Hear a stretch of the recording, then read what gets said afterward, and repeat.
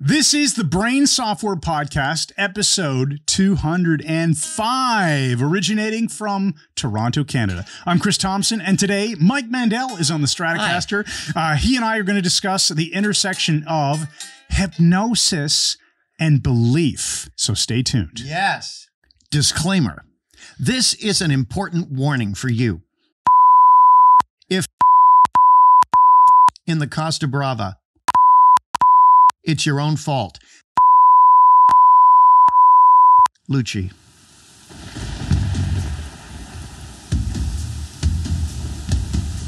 Hey, what's happening, Breach Clout? It's Dave Ambrose, man, people's physicist. So, how about that whole wave particle duality pouch? Weird stuff, Scro, but I digress. Someone sent me an email for me and asked what I thought if it was true that the Bohr model of the atom where the electrons zip around in discrete orbits is accurate and it's a real good version of reality. Here's my answer, Zach. First of all, what is reality, man? That's the spirit of the 60s. Secondly, it's a stupid model just because Niels Bohr is a dick, so we can just discount anything he said, Scro. So keep sending in your physics questions. I'll give you the real answers, man. Answers you can put in your croaker sack, Scro. But I have to wonder, whatever happened to that old tranquility we used to know?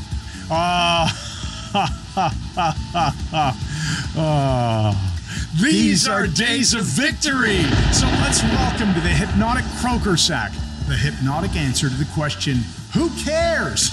A man who's found that as he's getting older, he's quoting the Juice Man a lot more frequently. And the Keith Richards of hypnosis. Okay, let's leave that one out. Mike Mandel.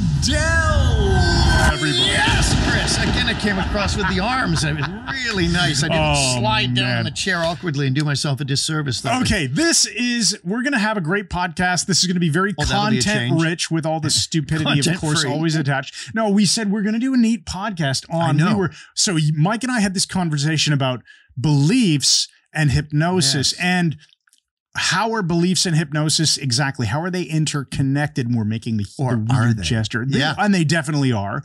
And I think this will underscore the idea that hypnosis is freaking everywhere. Unfortunately and fortunately, he's correct.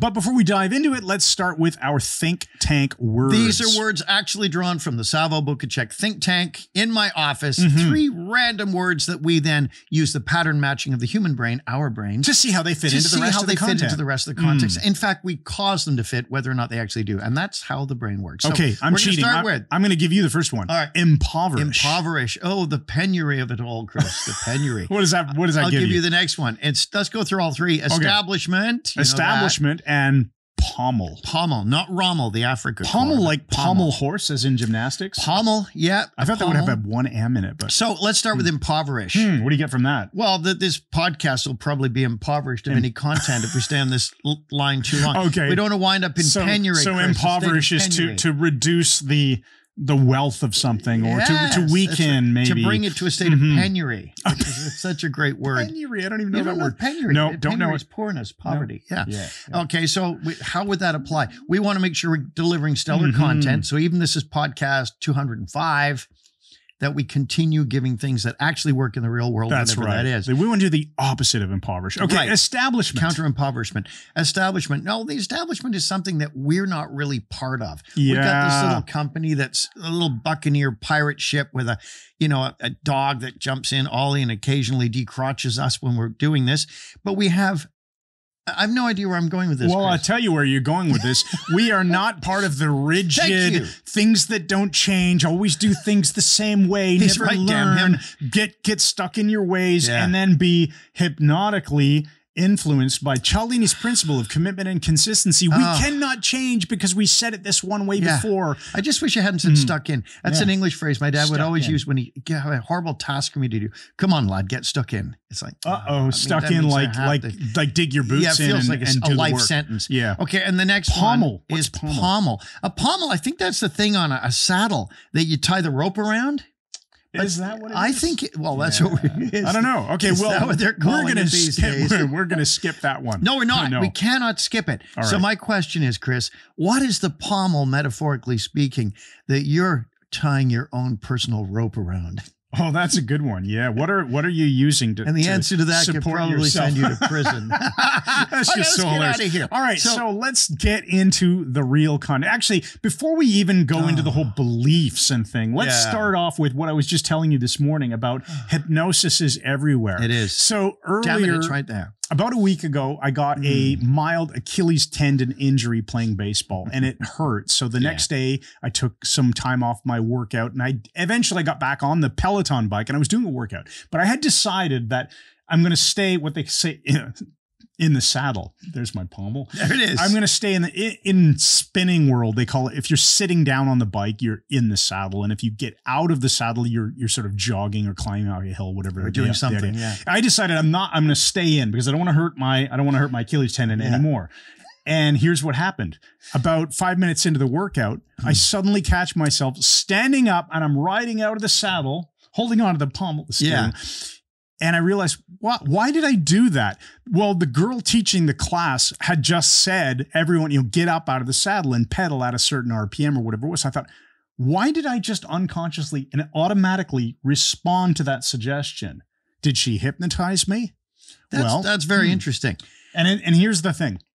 What I figured out is a few things happened in advance. So first of all, she's a great trainer, and she's my favorite trainer. I call her my girlfriend. I say, I'm going down to have a workout. I'm gonna train with my girlfriend. These days. Anyway, no, wait a minute. Wait, is she amazing looking too? Yeah, I suspected that was the part it's on that was being left Peloton. out. It's Emma Lovewell. In case anyone's a Peloton fan. You just said her name, hoping that she'll be Googling herself. Oh, there you go. And this podcast mentioned me. I should contact this guy, Chris. Great trainer, and so obviously prestige and authority. She's an amazing trainer. She sounds gifted. And I had been following a compliance set, of course, because, dial this certain resistance, pedal at this certain RPM, do this, whatever the case may be. There was all these compliance actions that happened. So then what do you think happens? Even though I've said in my head, I'm not standing up, not getting following on the your compliance set. Automatically, she says, oh, get up. I'm up. And then I go, oh, that's not comfortable. I'm sitting back down again. I caught myself and I sat back down. Well, good that she didn't say, go and stab someone. But that is an interesting demonstration of how hypnosis is everywhere. If you get people into compliance sets and you have rapport, and in my mind, I had rapport with the idea of working out to this class, and it was wonderful. And then here I am doing something that I'd said I wasn't going to do. So based on what you're saying, and that's a very good example, Chris, how the compliance set was happening naturally. We're drawn into the experience for numerous reasons. Anyway, having said all that, I guess the bottom line is, we say hypnosis is everywhere, but Chris and I don't mean, so the idiots don't write it. Nobody puts you in a trance. It's not. Shut up. It's happening all the time. Things can be hypnotic without being formal hypnosis. Exactly. All the other experts would agree with me. So there. All right. So now that has really nothing to do with what beliefs. are beliefs, though? What are beliefs? Okay. So we're back to beliefs again. Yeah. So we've done podcasts on this before, and we've said that a belief is something that we hold to be true. Correct. Right. So now we have to ask ourselves, how do beliefs and hypnosis fit into life, and how do they fit together? Well, how do people even form beliefs? Right. Well, authority figures tell them certain information. Information is repeated. Maybe they see it and they form their own conclusion. And once you hold that to be true, remember I said to you, belief is almost like an anchor of some sort. So are you even aware of your beliefs most of the time? Let's maybe start there. Probably not. Our behavior is run largely by unconscious beliefs. Notice I'm switching into my teaching state, which is essentially devoid of all the stupidity, although I will do this again. Okay. Now, beliefs will be the foundation of our worldview. Our worldview is propped up by beliefs. The worldview being the bigger chunk, right? I see you looking ahead in my notes, just trying to figure where you're going next. No. Try to stay with this. I'm making sure I don't deviate too much. Over here. Hi. Hi. So beliefs are part of our worldview, but as Chris is saying, are they going to be something we're necessarily conscious of? And definitely I don't think that we them to our awareness. Yeah, exactly. Like, I'll give an example. Let's say I believe that oysters are disgusting. I don't. I used to, but we talked about oysters because you went out for oysters for lunch yesterday. I did. If I believe that oysters are disgusting, and they're not, I'm not going to be thinking about that very often at all. Like 99.9% of the time. I believe that oysters made you say, how about those damn oysters? Right. I'm not thinking about it. But if I knew that someone else believed that and I wanted to dial up some sort of emotion, I could now start talking about it and tie into that belief and leverage it for some sort of, call it hypnotic effect. I could manufacture an emotion in another person in a certain way, right? Whereas, I don't know, what would be another example? Let's say I believe that fitness is really important and eating well is really important. Well, then that is going to drive your behaviors. That's going to drive my behavior unconsciously most of the time. Whereas I'm not unconsciously avoiding oysters most of the time. I'm just, it's just absent from my life. Some people consciously avoid them. Whereas unconsciously, I may choose certain meals or do certain things with my body, working out. I'll just automatically be like, oh yeah, of course I'm going to work out today, but I'm not consciously thinking about it. It's just part of my life. It's an unconscious belief most of the time, but it can become conscious. It's just always there. It can slip into conscious awareness, but it is just lurking in the background. Lurking in the lurkery. Yes. Yeah, like Jack the frickin' lurker. And then it pops into your awareness. Now, the thing is, we said beliefs can be accurate or wildly inaccurate. They can be accurate. They can be false. They can be somewhat true. Yeah, they can be empowering or they can be limiting. That's right. And that's really, our beliefs are going to formulate how we interact with other human beings. If I have a belief that a certain race, and let's say we'll call them Martians, that we're not offended. Those darn Martians, they're all thieves. Martians are thieves. They're always stealing. And if I see one of these Martians in a variety store, my first thought is, what is that bastard stealing? Look at him. What is he up to? I saw him in my neighborhood. Who is he casing the places to break in? Our beliefs are then putting these perceptual filters over what's going on that may have no basis in reality whatsoever. Right. Okay. So I can't stand fideism. Fideism. It comes from philosophy. It's the idea that, well, why do you act? Well, I just want it to be true. So it is. It's true. It's true because I believe it to be true. And that's a nonsensical way to live. Yeah. Yes, I would agree with that. I think that was. I don't have anything else to add. Okay. To that. Yeah. Now, your beliefs can be wildly false. You can make accusations of someone and they might be false, or you might believe someone's a great human being and they're an idiot. And you know what? They can be false and empowering at the same time. False and true at the same time. If I believe that I will be able to slam dunk a basketball, maybe I'm wrong, but if it empowers me to keep practicing and getting stronger and doing certain things, I might make my life a lot better. Right. Even though I'll never actually get to the goal. You won't be Michael Jordan. Yeah. Right. And if I believe that I can neck crank most people, you will walk around with it'll be an accurate belief because it freaking can. But if you couldn't, and if you had some skills and you were able to defend yourself, or it motivated you to learn even more self-defense, and now you're walking around presenting yourself to the world as someone who isn't going to take no crap from nobody. Yeah, no mofos. Now, here's the interesting thing, though. I think, looking at this seriously for only about 15 seconds. There's the whole aspect of whether a belief is empowering or disempowering. I think that is the most important question here. Although if you have wildly inaccurate beliefs about your spouse or your kids or something, that would be a danger point. But I'm just saying, are those beliefs empowering or disempowering? And Chris and I use the NLP phrase. Somebody will say, all my life is just going down the tubes. It's every day it's getting worse and worse. And we'll typically say, and how does that belief serve you? How does that belief serve you? It's a fun question to ask, and it can be rather annoying to some people some of the time. Well, how does that belief serve me? Back up. Now, let's go forward. Let's go back to going forward.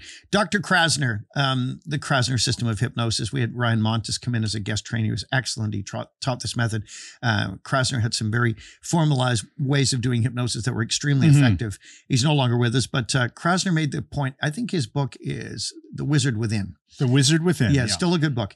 And he said that belief plus expectation equals hypnosis. Now, isn't that it's not really a definition of hypnosis, but it is largely showing us the structure of hypnosis, isn't it? That makes a ton of sense, because if we think about some different contexts where that model seems accurate, let's say stage hypnosis show. Okay. They believe they're at a stage hypnosis show. They believe that they want to volunteer. Right. They expect to be hypnotized because that's the context of the situation. Or a clinical hypnotherapy setting. They believe that they have a problem. They believe that hypnosis can help. Otherwise, why the hell did they pay money to a hypnotist? Unless the state's paying for it. Yeah. And they expect some sort of result. Right. Yeah, exactly. A positive result. Those things together will work. You're right. And here's what's noteworthy in the Krasner definition. Belief plus, I've underlined plus, expectation equals hypnosis. You can have all the expectation in the world, but if you don't have the belief, it's not going to be hypnosis. And you can have all the belief about it, but if you don't expect that this person is going to be able to run a process that's going to help you, you probably wouldn't be going there. Well, let me ask you a quick question on this. All right, Chris. How would one expect something without believing it? Can you think of an example? Yeah, I can't think of one off the top of my head right now. Well, I'm saying there may be aspects of doubt there. Yeah, I hope it works. I guess it's, you know what I'm saying? What I'm saying? I suppose the belief would be the first step.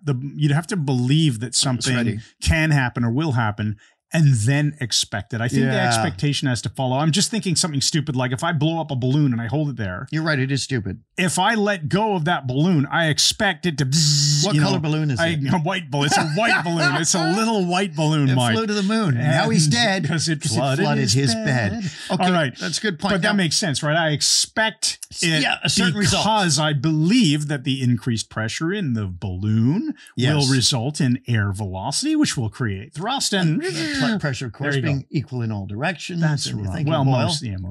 Mostly, yeah. Now, well, Marquis de Puysegur, he made that interesting comment. He was doing a lecture on hypnosis as mesmerism had turned into hypnosis, was in that, that blurry middle zone for a while. Charcot, the Dick, went and tried to do mesmerism again. He tried to revive it for a while. And remember, Charcot, I always suspect him because he only worked with young female patients, which shows me there's something a little shady about Charcot. I'm not saying I'd want to fight him in the octagon if he was here, although I could, and it'd be very, very simple. Let's just go back to Marquis de Puysegur because I seem to have digressed and got to the octagon. So what were you talking about? Well, he did a demonstration on hypnosis for the Parisian Freemasons. And they saw it as all very mystical and so on. And that was very much in the zeitgeist at the time. And he said, they said, why is it that you can hypnotize pretty well anyone? And he said, I make a vivid internal picture in my mind of the result I want. And then I believe that that picture is true. And then I act upon it, or words to that effect. He spoke in French. So that's interesting, isn't it? You're getting massive belief and congruence working together. The old Maxwell Maltz psycho-cybernetics and the idea that if you vividly imagine something and believe it to be true, that you will increase your performance. And, there's just simple things like imagining that you're playing a sports game and you're playing it flawlessly. You're not actually doing it, but you're imagining it so vividly. And then your performance increases somehow. Yeah, mental practice is de rigueur now. Maxwell Maltz in the early 70s when he came out with this stuff. I think Matt Fury took over it. Yeah, he owns the and actually on Audible, the book is narrated by Matt Fury. No, that's good. It's probably good for it. And the things we do with the valves in the wrists and that, and the body sinking, and the body made of concrete blocks. And what was the final one? Do you want to explain that for a moment? We had these metaphors when you're doing self-hypnosis and to go into a deep relaxed state. Not that you need that. Take a deep valves breath in the hands or feet or whatever, they're released and you're deflating and sinking down into the bed, or you're made of concrete blocks was another one. Think about when you're inflating a bicycle tire and just at that moment where you're trying to lock down the valve, but it goes starts letting air out. I do not inflate bicycle tires, Chris. You do not? No. Why is it? It's too much trouble. I hire someone else to do it. But whenever I would inflate, you'd push the little thing on and lock it down, and just before you do, you panic and starting to panic. Okay, it's supposed to be at 40 psi because I refuse to use the metric system on it. And just as you're setting it, and now you got Heisenberg's uncertainty principle. You can no longer tell. And what is the pressure? Because you can't. If you measure it, you change it. Oh, there we go. Screw it up. Well, so the idea being inhale and then imagine that sound. But back to Puysegur, he believed it, and then he did the hypnosis. The hypnosis and the belief overlap, but he's bringing in the Mandel Triangle without realizing it. He's bringing in confidence. He's bringing in congruence. He brought it in before and then he's bringing in intention. Born. Do you realize all three of them are there? Totally, yeah. You don't really, do you? You're just saying it to get on to the next point. Yeah, no. Yeah, he believes it to be true. He's confident about it. He's congruent about it, and he's going in with intention. We will make sure that in the show notes we put a link to the blog post about the Mandel Triangle, and I think we have a YouTube video on this as well. Which is just remember, really we intended to do that. Yes, and if we forget, we're human. That was right. But we believe that we can. Okay, so how much belief is required for a hypnotic trance? Okay, we're starting with that. I will throw out there that I believe zero belief has to be there for a hypnotic trance. Okay, but I'm asking context. Belief from whom? The hypnotist or the subject? Neither. You see? I'll say neither, because let's imagine that there is no hypnotic context whatsoever. Okay. Let's say we're just watching a hockey game. We're live, we're in the audience, we're watching, or you're watching a schoolyard fight or something like that. Anything, or you're watching a live music performance. There is no expectation set up necessarily. It's just an amazing, mesmerizing performance. What's going to happen? We're going to slip into a hypnotic trance. Yeah. Now, maybe I have to believe that I like this music or that I'm interested in this. I guess those are unconscious beliefs. I have to believe that this is interesting, which is not necessarily certainly not true about this podcast. But the thing that I find intriguing about that is, so again, you're describing phenomena that are largely hypnotic. Yes. Without being classical hypnosis. But I've corrected myself here because you do have to believe, but not consciously. You have to believe that what's happening is interesting. Yes. Or you won't have focus. And you can't have hypnosis without focus. Interesting. Isn't that one? You see? All right. The kid's doing well. So how much belief is required for hypnotic trance? It depends. Obviously, when you get a subject, let's say we're dealing with a stage show. And I remember back in the day when I did thousands of these things, looking down in the audience, and I had my four-row rule. I could see the fourth row typically really well because I like to have the audience very close. Because the lights are all shining, but you can see those first 4 rows. And I would see people, and I would see external trance indicators. When they're doing this, right? Yeah, and they're staring in the starry. You know, sitting there staring like Jack the frickin' Ripper at me, and I'd know that they were good subjects. And the way you're doing it right now, staring like Jack the Ripper. Jack the Ripper? No, Jack the Ripper's victim, I said. Like when he pulls out whatever blade he used, probably a flensing scalpel.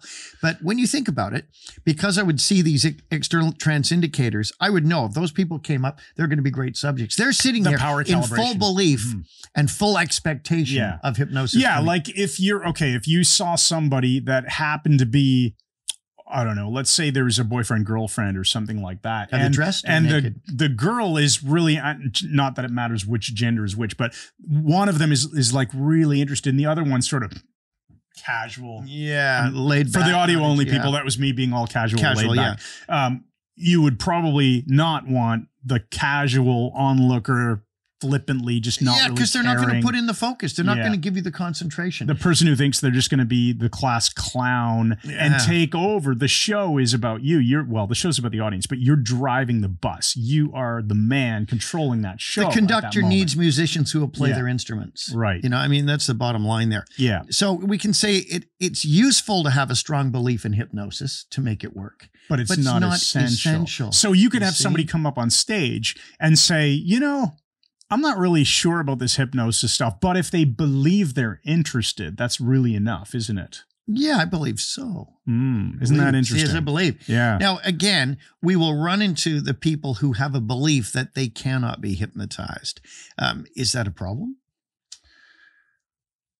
I think as long as they have the interest, it is not a problem because you can show them, and that's what hypnotic pre-talk is often all about, right? Explaining to people that, well, hypnosis isn't what you think it is. It's what you think it is. It's happening all the time. Yeah. So when you do a pre-talk and you explain to somebody that when they're watching a scary movie and right when, you know, someone's about to be hunted down in some evil way and you as the viewer catch yourself with all your muscles tense. Yeah. Why is that? You're not in the movie. You're not responding emotionally, so you're responding. Suggestion, and what's happening is you're going into the film. You're experiencing it. You no longer have any awareness of the rubber plant in the corner of the room and the stairwell in the background and the dog walking by. No, you're focused entirely on the locus of the focus is the screen and the content of the screen, and that of course is hypnosis. Of course it is. So you don't have to believe in hypnosis for hypnosis to work, but for hypnosis to work, you do have to believe that you're interested in what's going on at that moment. Correct. Now you remember I did a lecture at the Armed Forces College in Toronto for NATO forces. I noticed that we're talking really quietly. Yes, because we have to be quiet, then nobody overhears this. Oh, okay. Okay. I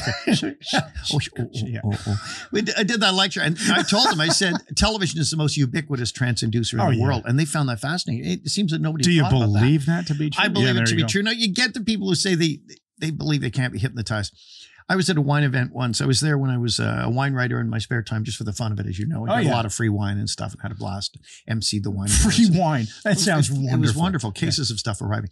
And I met this guy. I'm gonna be very gentle, and I'm just going to describe him in a way so you'll understand him without me being harsh. He was a dick.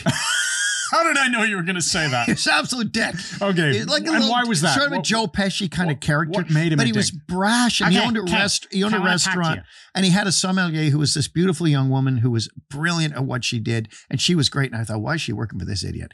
And he said, what do you do? I said, I'm a hypnotist. Oh, I can't be hypnotized. My mind is too strong. And what did you say? I said, sucks to be you. Sucks to be you. They don't, it's a misunderstanding about hypnosis. It's a way to shatter that belief so quickly too, right? Yeah, I can't be hypnotized. Like I'm doing it to you and you're not participating. You're resisting me. I believe that my mind is stronger. It's nothing to do with that. It's a psychodynamic relationship. You may as well be saying, I can't read. I'm just not smart enough. Yeah, or you're taking an art class and they're going to teach you to paint. And you say, I can't be forced to paint a picture. My mind is too strong. Is it what? You got to follow the steps, Dick. Yeah, that's a really good way to put it. Stop saying Dick. Yeah. I'm not swearing much anymore, as you know, but I can't get rid of that. I'm really disappointed, but shut up. I do accept the increased use of the word dick. I think that's just funny. Accept it, by the way, don't adopt it. Yeah, because Dick is also the short form for the name Richard. Yeah. I have taken to calling someone a Richard. No offense to any Richards. We have actually a lot of Richard friends. Richard Clark, Richard from Hypnothoughts Live. I've taken to calling people a father. But if you call people, he's a father. That guy's a real father. What's a father? Make up something. You know random. why you call him a father? No. Mother effer. Oh man, isn't that terrible? It's terrible. Really, I heard that lately, but that's quite funny. We're still family friendly. The idea of taking the swear word, just distilling it down, the emotions around it by using a replacement word that's one layer away, and then eventually we get 2, 3, 4 layers away, and we start calling it a blanket. Okay, let's not continue with this because we have a special report, Chris. We have to go there right now. Today, we have a special report. Can we hear the announcement? Yes, we have a special report coming in from Dallas, Texas, and hold on to your hats, folks. This is dramatic. After a long absence, there has been another Gus Grissom sighting. This report comes in from Sheriff's Deputy Stephen Watts Jr., who is visiting Dallas with his nephew. Watts reports the following. My nephew and I were having an awesome morning. We just had a huge and typically Texas breakfast with bacon, scrambled eggs, sausages, toast, and grits, and decided to head on over to Dealey Plaza to take a look. I'd always wanted to see the Texas School Book Depository, and as a police officer was interested in viewing the grassy knoll and the surrounding environs. My nephew and I checked out the statue of Old Man Dealey and then walked over to the grassy knoll to take some pictures from up there.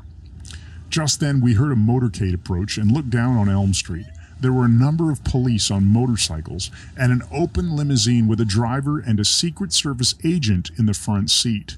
In the back seat of the limousine, there was a man who was looking up at the old school book depository and staring at the windows like he was expecting something to happen.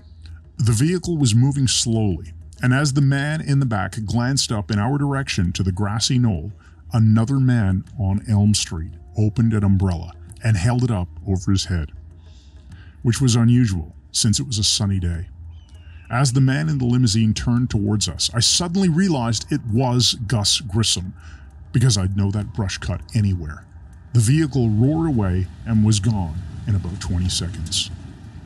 Watts went on to report that Grissom looked very fit and in a positive state of mind, but even at 100 feet, he could tell that Grissom was a little tired around the eyes. He said that the umbrella man quickly fled the scene, but Watts was pretty sure it was Jack Ruby. So there you have it, Chris. The mysteries resume. Oh, I wonder what's next for Gus Grissom. I wonder. It's an amazing thing to have those reportings. So thank you and keep them coming. Where else are we going before we wrap up this podcast, Mike? I want to say, what about in the therapy room? People who believe in hypnosis and are excellent subjects, but don't believe they can overcome their problems. Okay, so that can be an issue, right? If somebody doesn't believe that they can actually overcome their problem, will they? Well, I look at this in a number of different ways. I think if the person has confidence in the hypnotist and in their skill level, whatever, they're going to believe that the problem can be overcome, especially if they've been sent by someone who's had a great result, like a family member or a friend. When I was a therapist, I never advertised. It was all word of mouth, but I had more clients than I could possibly see because it was doing good work. Good work. And it's good work. So here's the thing. You're just doing good work. It was here.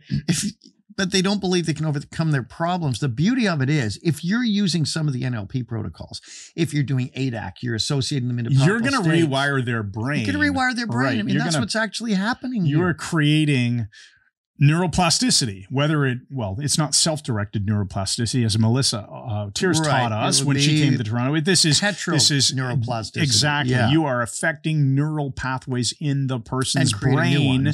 Well, which is happening all the time. Yes. We're always getting neural pathways formed. Neural and old ones getting overgrown. Pruned is the term. Pruned. There you go. Yeah. I would imagine that the belief around can I change is something that the hypnotist needs to calibrate. If they calibrate that there's an issue, not an issue that needs a tissue, because that's just when you're sad and crying. But let's say that was just stupid, but I admit it, so it's okay. That's good. You came back to that response like Jack the freaking tree snake. That was quick. You can tell a story about a past client who had this same problem. If you detect, maybe this person isn't super confident, doesn't totally believe. Here's what I'm going to say. This is the overarching thinking that I've got going on right now. Because we're all wondering where this is going. Yeah. I think that belief has threshold. So if you don't believe something, how do you get to believe it? It's not the same threshold as there's got to be change. It's got to be me and it's got to be now. Right, and that's what we always say is threshold for change. People won't change unless they believe that something has to change. It has to be them. It has to be now. Right. Right. But what about a belief? There is this idea of threshold that something will click and go, oh, it is possible.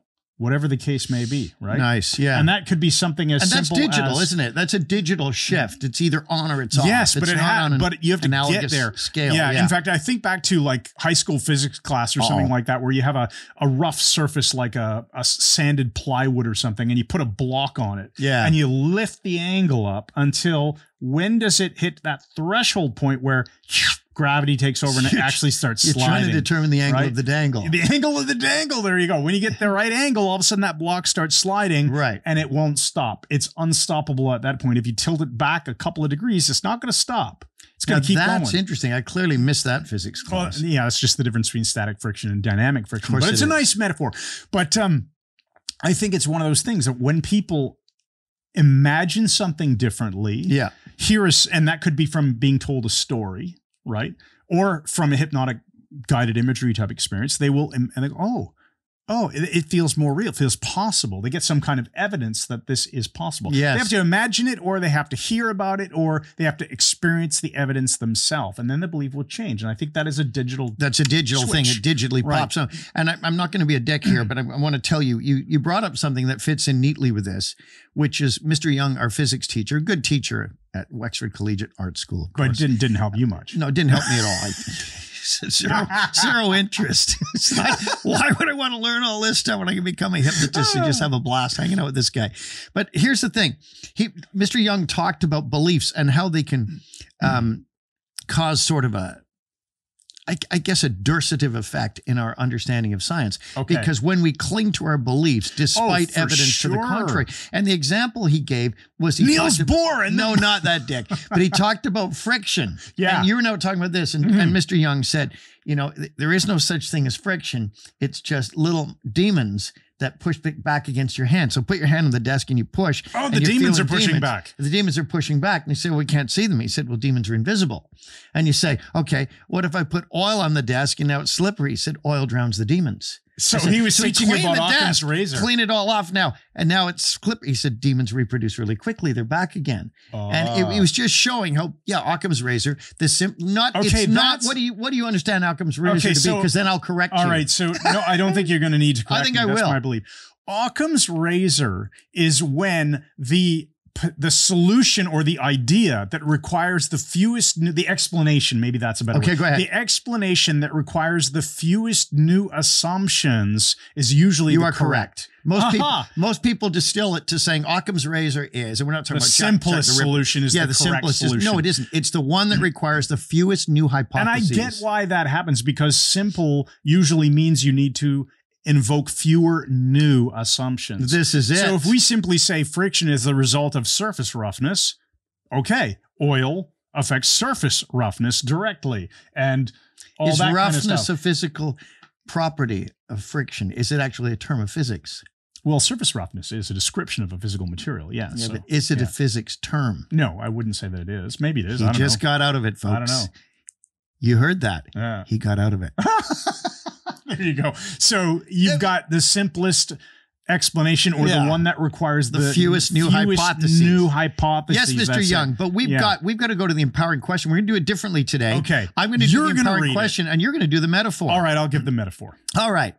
Your empowering question for today is, what is it that you really believe about your ability to do hypnosis or to be an excellent hypnotic subject? And is it that belief helping you or hindering you in your life? That's right.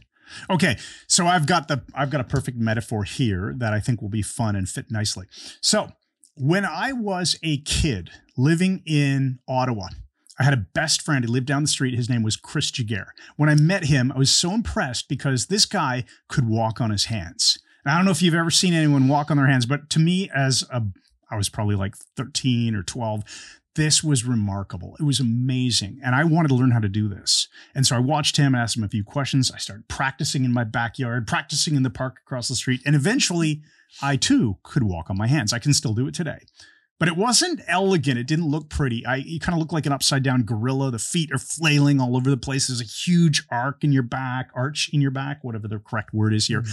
But I could walk. And it's a sense of you're kind of almost about to fall over. So you take a step with your hands to stop yourself from falling over. And it's this weird balance. Well, it didn't look pretty. Now, fast forward a couple of years, I'm watching the Olympics. My dad and I are sitting on the couch together and we're watching the Olympics, and we were really interested in watching the gymnasts, the floor routines and things like that. And I'd see these gymnasts and they could do these amazing handstands and just stand there like a person standing on their feet, perfectly vertical, but they're upside down. They're on their hands. I thought, wow, they must have amazing balance. If I just practice my handstands and I practice my balance, maybe I too could do an amazing vertical, pure sticking handstand like that. That would be so cool. Well, I could never seem to get around to finding enough balance. No matter how hard I practiced, I could not get enough balance. I would always fall over one way or the other.